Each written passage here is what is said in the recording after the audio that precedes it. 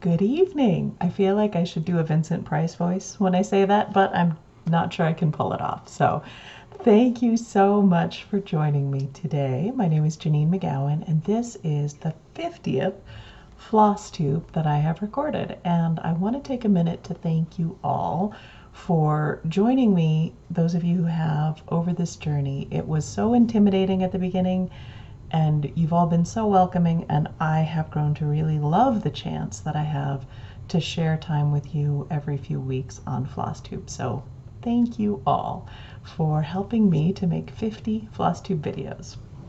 Now, I did say good evening, and that's because I usually film on Saturday mornings, but tomorrow morning we're having our windows cleaned. My son works for one of his uncles cleaning windows and pressure washing houses. So we're going to get to see his skills in action tomorrow morning, which means it's going to be a little bit loud here. And so I'm getting the video done the night before so I can have it nice and quiet in the morning and help the dogs from getting too upset about all the noise. So jumping right into stitching in action, we have two wonderful submissions this time. First is Holly N, and this is the Spring Quail Biscornu. This was one of the pieces that I did for Quilter Station earlier this year. And for both Holly and I, it was our very first Biscornu finish. So it looks wonderful, Holly. Thank you for sharing. Good job. You're going to be a Biscornu pro from now on. You can see the beautiful Skyfall linen from Barbaral Creations that this one was stitched on, and also the lovely pins that Paula from Puntini Puntini did as part of the kit. Since it was quail and dogwood design, she did us bob white quail and dogwood and leaf pins to go with them. So thank you so much, Holly. It was lovely to meet you, and I'm really proud that your first Biscornu was one of my designs. So thank you for sharing that. Next up, we have Greyhound here. This is stitched by Lois W. I really love the frame that she chose. I think it brings out the colors perfectly. And she actually has a brand new Greyhound named Callie, who looks like the September dog in the piece. So thank you so much, Lois, for sharing that. As always, if you've stitched a blue flower design, go ahead and drop me a message. I'd love to see it and share it on the website. And if you are interested in stitching a design but are thinking of different color options, you know I always support that. The website might be a good place in the Stitching in Action section for you to see what other people have done when they get drunk with power. Maybe I should change the name of that page. But some people like to not be drunk and just do it the way that they want to do it. So, all right, what I'm stitching. I continue to work on the Pilsner Memorial Sampler. This is the original design, Marianne Mitton from Merry Wind Farm. It's very large, so I'm not holding it up anymore. I'm putting a picture in here, and you can see I've actually made it around the border. It's always such a relief when the border, well, I can't say it meets because I think I was off a couple threads, but you know, just tweaked the stems a little bit and it's fine. So now all I have to do is finish up filling in that top right border section, which is nice because it's easy to do in the evenings after dinner when you don't have much time. You don't even have to get the chart out, just filling in leaves and flowers. So I'm really, really excited. I'm a little sad that my border journey is ending, all my wild color changes, but I'm really excited to actually finish this. This has been a really fun stitch. I know I talk about it a lot. I may not get much more done until after Expo, but yeah, if I finish up the border completely this week, that'll be a big deal, and then I'll be able to move on to some of the final bits and then send it off for the official Pilsner Memorial Sampler. Stash Spotlight, also on the theme of pets, is an unusual one. Teresa very kindly sent me this DMC chart called Greyhound from the Bodleian Library collection, and I'm assuming it's related to, it looks like a very medieval kind of illuminated manuscript border with a big open space in the middle. I love this, and I'm going to put it up a little closer so you can see. There are greyhounds in the edges there. They're just beautiful. It's quite large, what, 224 by 288, so very big.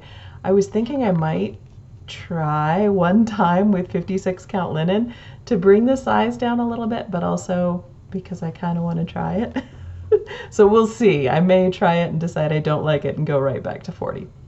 but it's got a fairly open center area, and I'm toying with whether I want to find a verse that I want to fill in that whole space, or whether I want to add some of these Greyhound figures here, but colored for each of the Greyhounds that we've had with their names and dates or information there. So yeah, we'll have to see. I'm not gonna start it until I finish with Pilsner, but thank you so much, Teresa. What a fun thing. I had no idea that DMC had done, well, historical reproduction, things like this. So learn something every day. All right, the world around. Since owl was the keyword for the giveaway from the last video, of course, there was a lot of chat about owls in the comments, and owls have been on my mind. So I've picked an owl that lives here in Nevada year-round, and it is the short-eared owl. So very unusual, well, unusual among owls in that it hunts mostly during the day because it primarily likes to eat voles and other small rodents who are active during the day. So you may see them at dawn and dusk. I know a couple of people in the comments with me were chatting about the fact that I hear owls much more than I ever see them because they're so well camouflaged and they tend to be out at night. The short-eared owl you might actually see because it hunts over the grassy areas and the marshlands looking for those little rodents. It's also unusual in that it's not incredibly vocal, but when it is calling, it sounds a little bit like a cat. And I looked up some videos online, and sure enough, it does sound a bit like a squawky cat prowling through the back fences looking for some trouble, some love, some whatever. So who knows? I might have thought I was hearing a cat all this time and actually been hearing a short-eared owl. They also have different plumage in different areas, which is not surprising. Lots of birds do. There's one from Hawaii that looks to me very cuddly, and then the one from the Galapagos, I'm putting pictures in of both of these, looks very much more fierce. So I don't know how fierce they are as owls. They're not terrifically large for owls, but they do hunt rodents, so they're not tiny. And they also, like killdeer, will try and lure predators away from their nests by mimicking injury, which is, I think that's a pretty fierce thing to do. But before they leave the nest, apparently they will poop on their eggs to make them much less attractive. I have not tried that method of parenting, and I'm sure everyone in our house is grateful that we don't do it that way. So the short-eared owl.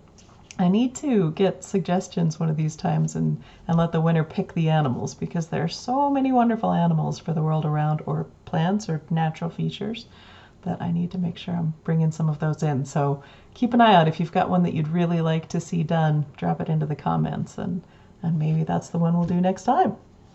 Questions. Last video, the question was your end of summer rituals. I know it seems a little weird to be talking about the end of summer since it is, in fact, still quite warm, but definitely seeing shorter days. We're seeing a little bit of crisp in the air in the morning, which is, oh, I love it. I love that feeling. I really do. And so, yeah, I got lots of great feedback. Lots of people mentioned going to the beach, enjoying wonderful food, having camping rituals with their family, things like that. So thank you all for sharing those. Question for you this video. I know we have a little garden and we talk a lot about our little garden, but it's because it's so wonderful. And I think one of the best things about summer at this time is just the abundance of fresh produce. So I was wondering what your favorite thing is this time of year. I know we've really enjoyed going out to the backyard and getting tomatoes and cucumbers and herbs just right there on demand, and that's a real treat for us. But I think my favorite produce for this time of year is all the stone fruit. I love nectarines, peaches, plums, all of it. I could pretty much eat just stone fruit for about a month. So I'm really enjoying this time of year. And I'd love to hear from you what your favorite food is for this time of year. Now, of course, if you're in the Southern Hemisphere, it's going to be a little bit different, but let me know what is really, really delicious for you right now. Best thing this video, I have a new design in punch needle and primitive stitcher, continuing on the collective nouns. First off, in spring, you may remember a wisdom of wombats, and then in the summer issue we had a parade of elephants. There we go. For fall, I did a glaring of cats. There are lots of words to describe groups of cats, but a glaring is one of my favorites, and it's because cats are so very good at glaring. It's a little bit hard to see. I'll see if I can get better in there, but I actually had trouble with the design getting them to look as though they were in fact angry. And it turns out eyebrows were the key. So I think I got them sufficiently glaring. If you pick up the Autumn Punch Needle and Primitive Stitcher magazine, I've got a couple different colors of cats, so it makes it easy to customize, and you can have your very own glaring of cats. All right, on to giveaway. Last video, it was 4 winners using the word owl, and you can pick any one of my designs, including the new ones, as a prize. The 4 winners are Nana's Mom, Diane Flowers, M. Spalding, and Sharon Worm. So go ahead and send me an email with your address or drop me a message in the comments so I can find that and get that out to you. Let me know which chart you'd like, and thank you so much for your comments. This time, all of the talk about owls has put me in the mood of, I guess, owls on the brain. So I thought I'd do an owl forest embroidery kit. And this one has, it looks like Neptune on a giant sturgeon, which also kind of fits with the end of summer beachy theme. It's a little bit hard to get all the way up, but there you go. There's the picture. Probably as good as it's going to get right now. But as always with the owl forest kits, comes with fabric.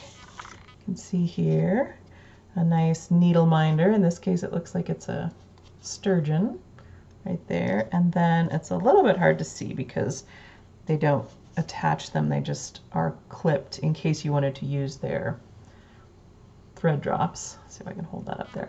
But look at those beautiful colors. And the thread drops are marked with the symbols, so it makes it easy. They just do a really good job with kits always. So that's the prize.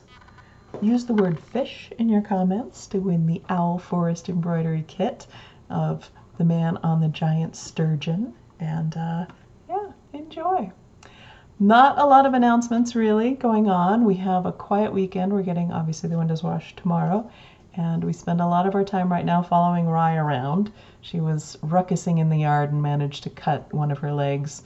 And greyhounds are so thin-skinned, and they don't have any fur, that little cuts tend to be more of a big deal than they would for a lot of other dogs. So she had to get a couple of stitches, which means either she has to wear the cone, which is really stressful for her, or we have to watch her to make sure she's not picking at her stitches. So that's what we're doing this weekend. That's why there are gates behind me, so that she can't get anywhere by herself and start nibbling away. But yeah, that's my weekend. I'm going to pack charts for Expo. I'm going to drool over all the wonderful new designs from the other designers. And I'm going to watch Rye and remind her not to nibble on her stitches.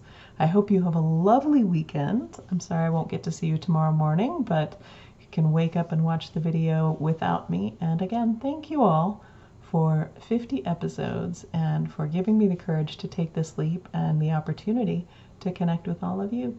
Puppy video at the end, and I hope you enjoy it. Talk to you in 2 weeks. Bye.